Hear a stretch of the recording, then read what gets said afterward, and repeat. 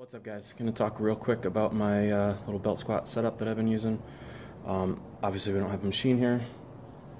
They take up a lot of room, they're super expensive, so this is a cheap little way to get some belt squat in.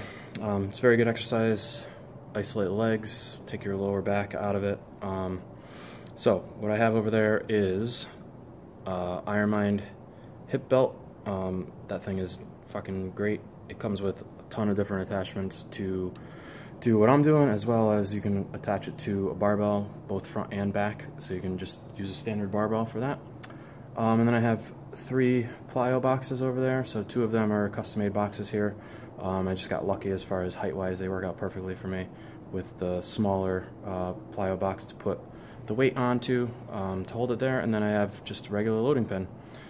So when you set it up, you want to have at the bottom, you want to be just hovering off the ground. I found that if I try to go all the way to the floor and have it bounce off the floor, it kind of screws me up at the top. I get all off balance from the weight hitting. So you want it to be just hovering above the floor when you're at parallel. And then pretty much that's it from there. You want to make sure, obviously, the boxes that you're standing on are super stable. You don't want to be falling over while you have weight attached to you. That would be probably pretty bad.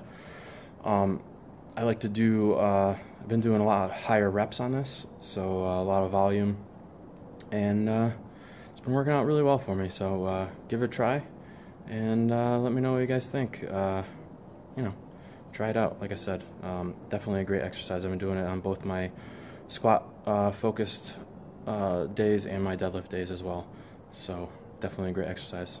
Give it a try.